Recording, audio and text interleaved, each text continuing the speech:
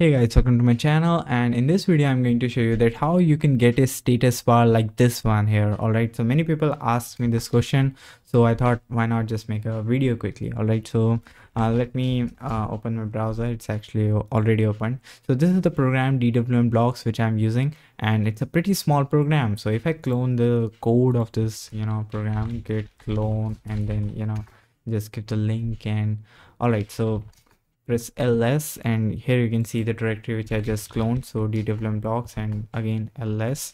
So this is just one file, it's just one C file, so it's a really small program. And if I cat dwmblocks and pipe it into all right, so the 213 lines program, all right, so it's just a pretty simple thing. But the thing which I will recommend you is not to clone this. I mean, you can actually clone my build, all right, so it's pretty similar to this build, but it will save some trouble if like.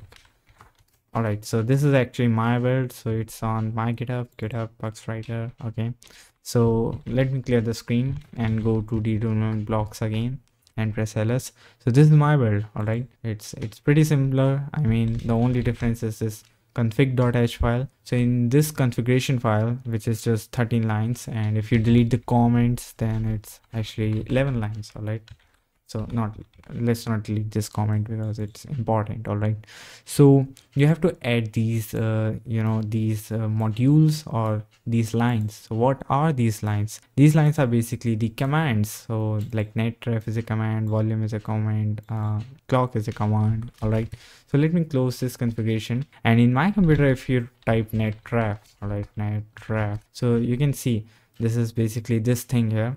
So it's actually the script output, and this is just an emoji. All right, volume and some other programs like I don't know what kind of, like clock. All right, so this is just basic scripts, and these are these scripts are written by Luke Smith. So if you go to Luke Smith void rice, okay, so this is the repository. If you go to .local and bin and then the status var, so this is the path, and I will give the path in the description. So you can download these scripts whatever you want. Like I want, like if you're using a laptop, you might want to clone this. All right, so not clone, actually just download this. All right, so this is the script.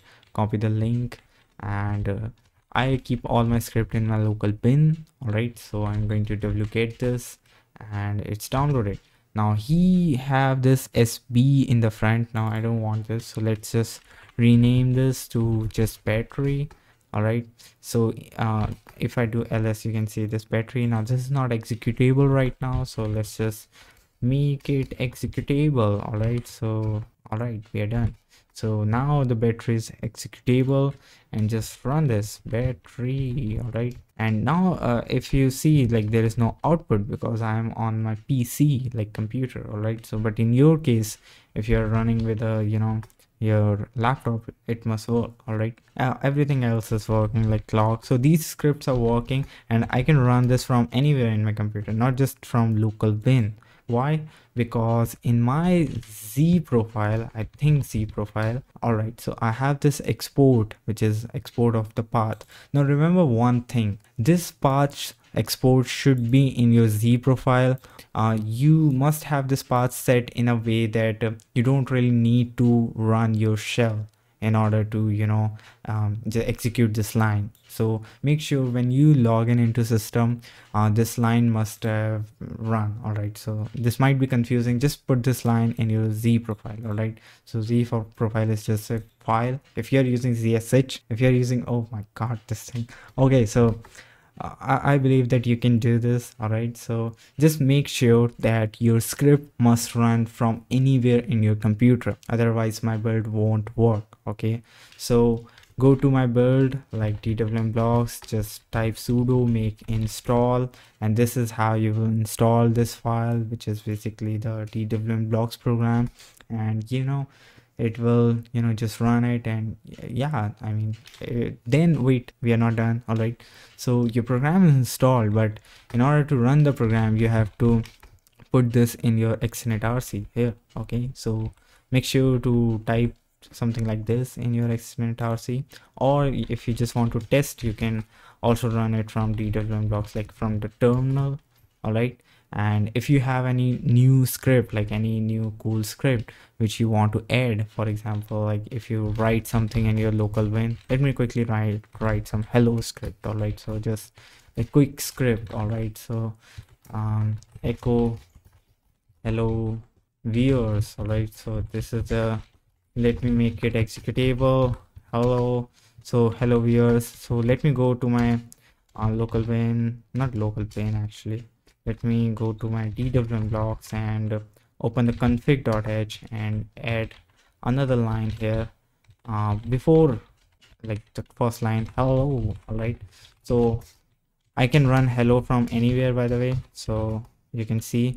And wait a second, let me install it. So it's installed. All right, so let me pick DWM blocks and let me install, run DWM blocks again. So right now it's dead, by the way. You can see nothing is changing. So you can see all the things, but it's not present actually. So if I run this again, you can see the hello viewers is, you know, it's just some output of some script, which means that you can almost get anything in your, you know, status file. All right, so if you are scraping some price or something, you can just have it here.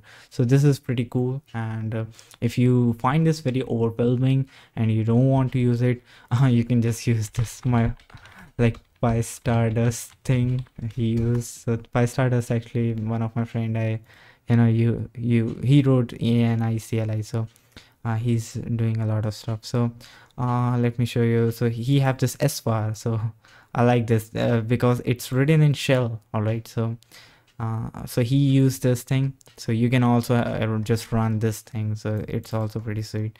So you can install this or just use my way, which is DWM blocks. All right, so it's up to you. So hope you guys like this video, and if you do it, like stick for more content, and you know, thanks for watching.